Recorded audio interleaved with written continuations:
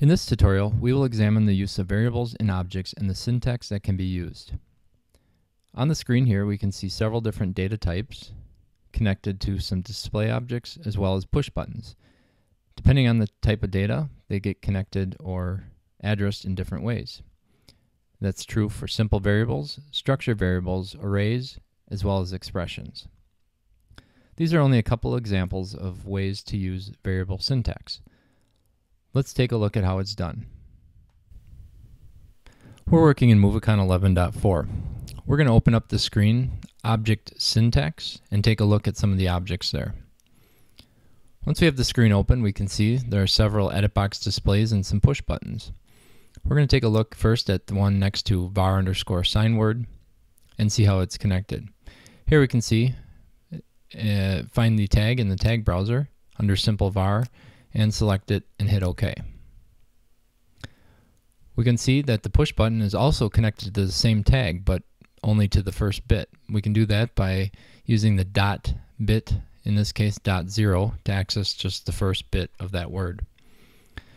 Next, we'll take a look at how to do this in a structure. Here you can select the structure from the tag browser if you like, as well as separating it and defining the default structure and then the member. If we take a look at the push button, again, connected only to the first bit in both cases. Next, we're going to take a look at how to address an array. Again, we can open up the tag browser, and we're going to go under the array var folder and select var array sign word. If we open that up, we can find the first element there, 0. The next way we can do this is by putting a dot element and then the number of the element you'd like. So for this example, .e0 would be the first element in that array. We can also access individual bits of a member of an array by using the same syntax as earlier, .bit number.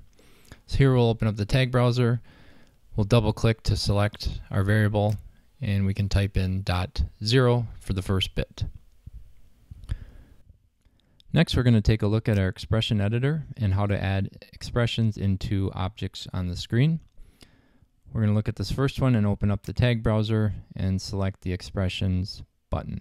Here we can see we've already got one pre-made, and there is a tag browser in the expression editor as well. We're going to go ahead and delete this and remake it. Okay, so now we're just going to select our tag, double click, times, and then we can enter 10, and we've got our expression. Next, we're going to examine how to do this with structures. With structures, it's very important to use the expression editor and use the tag browser within that to select it because of the syntax that is used. So we're going to go ahead and delete this, and we're going to remake this like we connected it first to just the variable and then later decided to make a connector make an expression.